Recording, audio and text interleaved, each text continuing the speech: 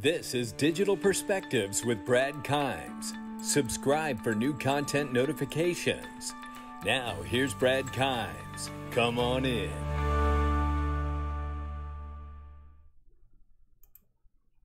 Welcome back to Digital Perspectives, everybody. Let's go ahead and do the numbers and get right into this thing. Let's start with Bitcoin. The numbers, by the way, are brought to you by iTrust Capital and PureVPN. Guys, if you need an IRA, whether it's crypto IRA or gold IRA, there's nobody better to talk to than iTrust Capital. And if you are looking for anonymity protection online, which you should be, I don't know anyone who doesn't need it. I've been very happy with PureVPN. Make sure you check it out. I've got links for both of those in the description box. Let's go ahead and do the numbers now. Bitcoin, $11,768.63. Ethereum, $432.54. XRP, 29 cents, 0.2949 in fact. We are looking at approximately on a 24-hour, we are down about 1%, and we are at 2.2 billion on the 24-hour volume. Total circulating supply, 44,918,000,000 plus. Those are your numbers. Okay. Make sure you get on the rich list, guys. Get on that monthly newsletter. I'm going to have some exclusive content in there for you, and I'm going to tell you right now, some of that exclusive content is going to absolutely be Diana Adachi, an interview that I did with her, formerly from Accenture, now at Yucca Labs, and works at Hard Yucca with Greg Kidd. It is an amazing interview. Diana Adachi was the person at Accenture who actually did the due diligence on Ripple years ago, which really sent the high sign to the rest of the financial sector about how amazing Ripple is and the technology they have with XRP as well. So make sure you definitely check that out. Now let's go ahead and get into this thing. So today we're going to talk about quantum financial systems. We get a little bit of understanding about what it is and whether Ripple's prepared for it or not. And then we're going to talk about some other things about some of the most powerful men in the world and what they're doing with their money right now. Okay, let's start right here. Quantum financial system, what is it? QFS stands for Quantum Financial System, and according to Galactic Connection site, it is an off-world monetary system which cannot be rigged, in contrast with the current financial system, as it cannot be compromised, despite the many attempts to do so by the cabal. The cabal's corrupt central banking will collapse. Now, let's go on to quantum banking system. This is from Wikipedia. Quantum money is a proposed design of banknotes, making them impossible to forge by using quantum physics. The idea influenced the development of quantum key distribution protocols used in quantum cryptography. Okay. What is quantum cryptography? We need to know these things so we understand this terminology. I think we have a very important parallel, by the way, between crypto and quantum computing and quantum financial systems. That's why we're discussing this stuff today. And we are going to go into this material quite heavily moving forward and how it affects the new monetary system that we've all been talking about for a long time, which absolutely, in my mind, includes Ripple and XRP. Quantum cryptography is a process of encrypting data or converting plain text into scrambled text so that only someone who has the right key can read it. Quantum cryptography, by extension, simply uses the principles of quantum mechanics to encrypt data and transmit it in a way that cannot be hacked. Okay, so the next knee-jerk reaction from me is how does this affect Ripple and XRP, and do they use quantum cryptography for anything they're using it for? Is XRP using post-quantum cryptography signatures for its digital hash encoding? Here we see Joel Katz respond. This is 3 years ago, by the way. Ripple originally offered only SECP256K1 signatures for a variety of reasons. We later added support for the ED25519 signatures. We don't currently support any quantum-resistant signature schemes, but adding a new scheme to Ripple is quite easy and could be accomplished within 2 to 3 months if needed. faster if the need was urgent. Now, that's amazing to me because that puts me at ease right there. Now, let's go ahead and go to the next thing here because he had answered this, is Ripple prepared for quantum computer attacks? And he answers right here back in 2017, yes, additional algorithms can easily be added as we added the ED25519. Existing accounts can be resecured with a new key if desired, so you won't need a new Ripple address. We haven't actually added any quantum safe algorithms yet because none of the ones available today are perfect for our use case. And any algorithm we add will have the support forever. So we'd prefer to wait as long as we safely can so that we all have the most information to make the choice of algorithms to implement. That is really comforting news that they understand exactly what's available. Now, just as recently as last month, there was David Schwartz again talking about quantum computers will be a threat to Bitcoin and XRP.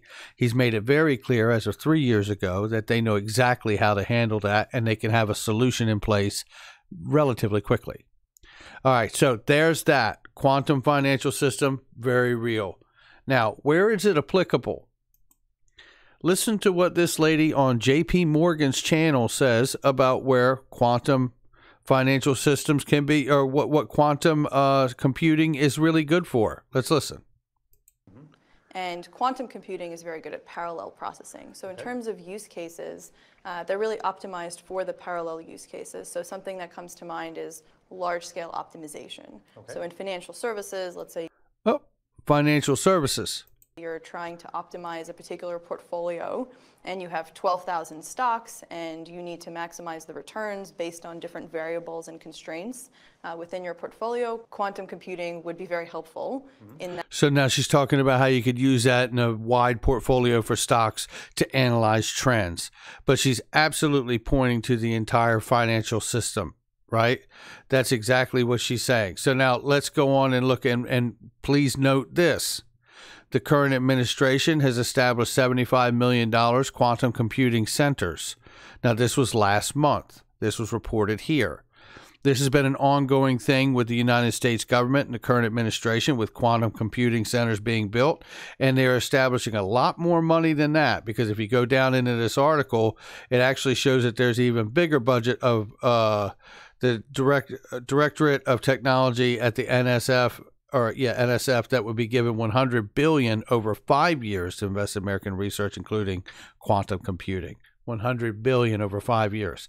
So it is a very real thing that we're walking towards. And then we look at this. Now, this is from Barclays, a guy from Barclays here talking about quantum computing in banking explained. And this is a moment where he talks about other challenges for quantum computing. Let's just listen to this little quick exchange here. So one challenge is, if you have a problem, how do you know which quantum algorithm you should use for it? Do you need to invent that new algorithm? Well, actually, what you can do is you can look at the NIST database of known quantum algorithms. You can check, does your problem already have a known solution?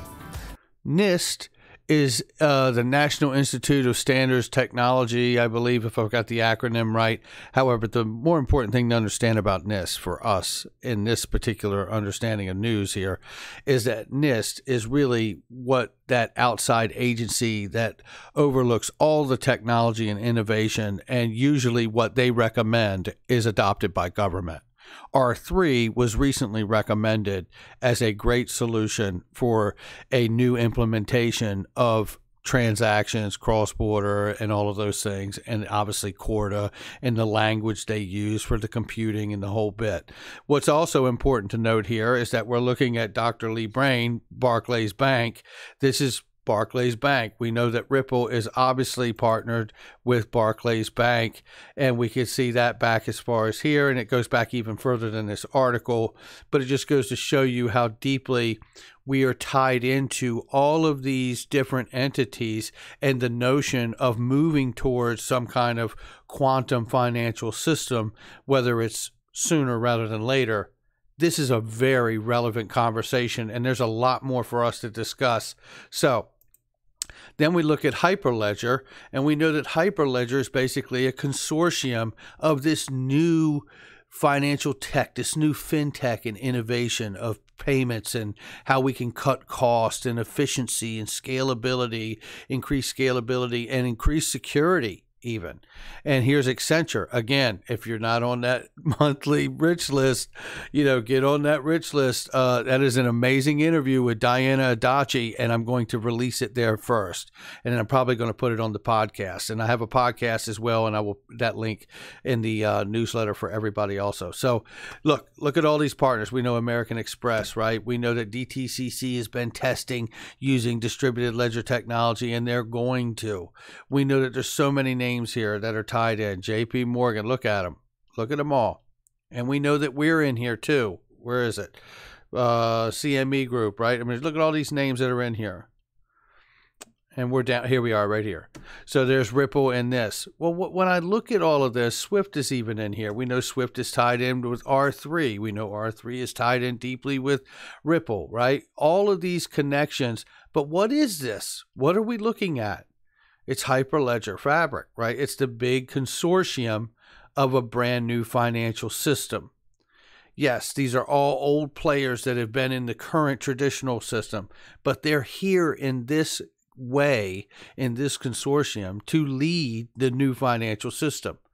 Well, this is interesting to me because we just, recently had Brian Brooks express that banks can custody crypto that are federally chartered in the United States of America. Now, that's important. He's also said quite clearly that they were going to come out with what? A federal charter in the fall that was more specific about it, all the details they need to have for going forward. So it sounds like the OCC is basically going to become a giant regulatory sandbox with the charter they released in the fall. Now, here's another set of comments from Brian Brooks. Let's run through this and understand what he's saying here. OCC chief expects Swift-like bank to blockchain connections in 3 to 5 years. Really? Because they're actually already in place. Acting Comptroller Brian Brooks touted stablecoins, cost and speed advantages in a podcast interview while knocking the Fed's preference for government-owned payment rails. Now, this is important what he says about stablecoins. And wait till you see the metaphor he uses. It is pretty powerful. Acting Comptroller of Currency Brian Brooks said Thursday he thinks banks will be connecting to blockchain the way they are connecting to the Society of World Interbank Financial Telecommunications SWIFT network in 3 to 5 years. Then they won't be the bottleneck of transactions, he told Jeremy Allaire, CEO of Circle, in a Zoom interview for stablecoin payment software company Money Movement podcast. Instantaneous settlement with stablecoin would be a game changer. Brooks said, noting that the system speed and cost advantages, there is a 7% charge on transactions changing dollars to yen. He said, imagine if you could take the cost out, he said. Beyond that, he said, stablecoin may help preserve the role of the dollar in the financial system. Currently, we are the only country in the world that does not have to change money to buy oil in Saudi Arabia. Even the Saudis do. That can't last for years. Did you hear what he just said? Currently, we are the only country in the world that doesn't have to change money to buy oil in Saudi Arabia. Even the Saudis do. That can't last for years. The dollar has been the reserve currency for a long time, not because it's better or easier to use, but because it's more liquid. Stablecoin is to the dollar what email is to the letter. Stablecoin is to the dollar what email is to the letter. That's an enormous statement. And users need to have no less confidence in it than if they were using a prepaid debit card. He argued for a decentralized system of payment rails led by companies rather than one that is government-owned, noting that the Visa network began as a credit card offered by Bank of America. What I always find puzzling is we talk about this is why, given the history, people now believe that the payment system is a government service. The comments could be seen as a blow against the Federal Reserve in their effort to roll out the FedNow system. when the clearinghouse real-time payments network is already running, with 29 participants, financial institutions, and a reach of more than half a dozen demand deposit accounts in the U.S. My personal view is the ultimate public ownership of the payment rails is when you have a network like the internet of interconnected institutions and computers that are maintaining ledgers and allowing direct person-to-person transactions, Brooks said. We're way down the path of decentralization. Before joining the Office of Comptroller of Currency, Brooks served as the chief legal officer for the digital currency exchange Coinbase. Regulators need to establish reserve and audit expectations for stablecoins, he said, and the Bank Secrecy Act and anti-money laundering safeguards are the most important aspects of money transmission networks to be perfected. There needs to be a balance between privacy and the ability to investigate crime with stablecoins, Brooks said. Private transactions that can't be traced forever is a non-starter. The risk of stablecoins are not trivial, Brooks said, but added there is too much public appetite for their benefits to stop them. By analogy, Brooks said, every municipal government wanted to ban Uber, but consumer demand for the service overwhelmed their objections. And well said by Brian Brooks. And this just highlights at the bottom about the clarity that he gave about banks being able to custody crypto and hold it on their balance sheets. You know, there's so much in here that's just absolutely fantastic. And the reason I wanted to start with the quantum financial system and quantum computing is because the government is working on it. The administration is working on these things. They're pouring $100 billion over 5 years into the projects. And we're seeing and have seen for years, the consortium and the collectives of all of these traditional companies coming together to bring in new fintech and innovation with blockchain and DLT, right? And then we see the efforts of the regulatory bodies coming in to make the necessary changes and adjustments and even education about this new fintech and innovation. And furthermore, explaining here how stablecoins are really going to be as email was to the letter. Unbelievable, profound remarks from Brian Brooks and the OCC. Collectively, I find it interesting because now let's look at old money. What is old money doing at the notion of a collapsing world that had a liquidity crisis, economically speaking, before there was ever a pandemic?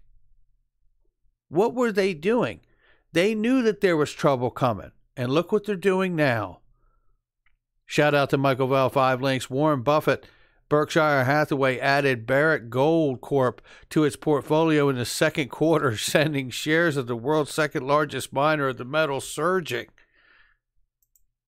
Here it even further states that he dumps JP Morgan, Wells Fargo buys Barrick Gold. One way to understand that he's dumping companies that create paper money to buy a company that produces real money, which is gold.